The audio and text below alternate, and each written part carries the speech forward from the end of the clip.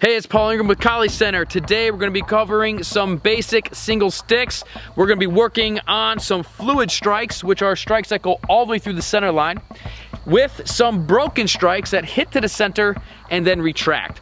Now, other styles of Collie Eskrima Arnis may call a fluid strike a loptic and a broken strike a wittick. So if you're more familiar with those terms, we're basically doing those strikes. Right, a loptic and a wittick, or a fluid and a broken. I got 3 combinations for you, so hit the thumbs up button and make sure to subscribe to the Collie Center channel if you are not already. Maybe you're a new viewer here. We got a lot of new viewers that are finding us right now, so make sure to subscribe, hit that bell, turn on post notifications, grab your Collie stick, and let's get to these drills.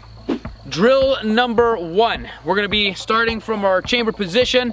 We're gonna strike a broken angle 1, followed by a fluid angle 1, and then an angle 2. So we're gonna strike a broken and then strike on the X. So broken strike, fluid, and a fluid. Nice and simple. All of these are gonna be 3-strike combinations, because again, I wanna make sure that these are kind of geared towards beginners, because I have noticed that we do have new viewers here on the channel, and it's good to work the fundamentals like this. You can strike in the air like this. If you have a heavy bag, tires, anything that you can hit, feel free to do some impact training with these drills as well.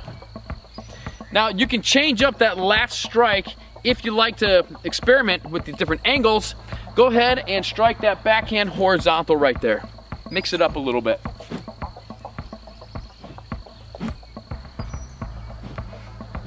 So you can strike down the diagonal or on the horizontal.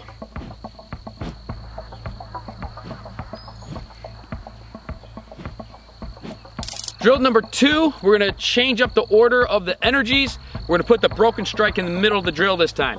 So we're gonna strike down our fluid angle 1, then our broken angle 2, and follow it up with a fluid angle 2. So we got 2 angle 2s back to back.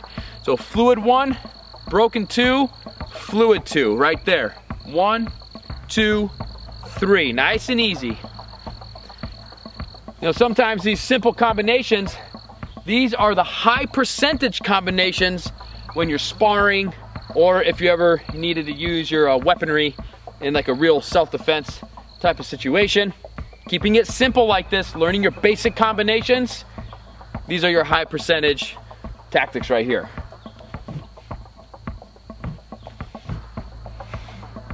Now, just like the previous drill, if you want, you can go ahead and change that last strike. Fluid, broken, horizontal. Just kind of make sure that we're working on control of that weapon by changing the angle. So there's that 2 and horizontal. 2, horizontal. 2, horizontal.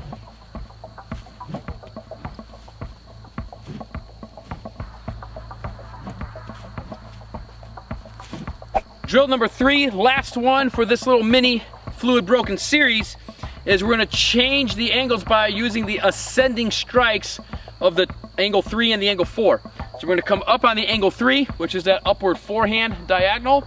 Then we're gonna go into a broken angle 4, which is the backhand ascending diagonal, chamber it up, and then strike an angle 2. So we're mixing it up a little bit using some different angles. So let's take a look at that again. We're coming up the angle 3, there's that fluid strike. A broken angle 4, and then down the angle 2. So 3, broken 4, angle 2. 3, 4, 2.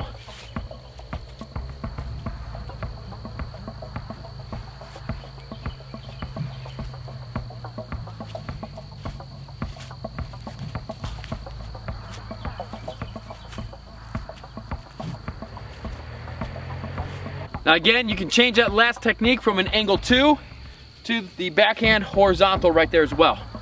So feel free to play around with that. And that's gonna bring that 3 around a little bit different. It's gonna feel different. It's gonna change that coordination up quite a bit. It's almost gonna feel more like you're scooping it.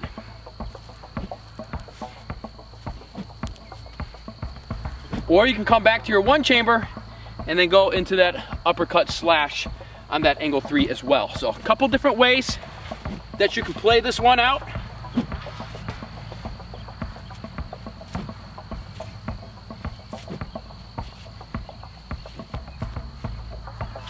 Explore it and have some fun. Now what I like to do when I'm working these types of individual kind of coordination drills is I like to just set the timer for like a 2-3 minute round per drill. You know, maybe take like 30 seconds or 60-second rest in between each drill so you can kind of, you know, regain, center your mind, ground your mind, and then move on to the next one and just cycle it through like a workout. Then another thing I like to do is after I've worked the drills individually, I like to get a round of carenza in, which is basically like solitary free flow. It's like shadow boxing with a weapon. But I'm just gonna stay in the limits of these 3 drills as best as I can. Now, if you come out of those drills a little bit here and there, that's fine. You want to explore your kali, explore the different strikes and techniques, tactics that you know that you've been working on.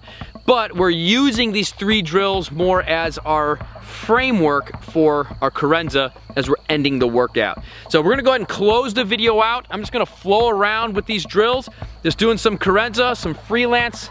I'll kind of try to do like a widescreen shot. I'm gonna move around, use some footwork, have some fun, and just explore these specific movements and these specific drills. So thanks so much for watching. Hit the thumbs up button. Leave me a positive comment below that I'd like to respond to. I always like to respond to the positive comments. Or if you have any questions, also leave those down below as well. And if you're new to the channel here and you're not subscribed yet, just really quick, just go pop, tap that subscribe button real fast, and then that little bell that pops up right next to it as well. If you want to join my online school and train with me further and take your kali skills to a whole nother level, head over to kalicenter.com, go check out our online school. We might have a pretty good special going on right now that you may not want to miss. All right, let's get to the carenza. Let's close it out. I'll see you back here next time.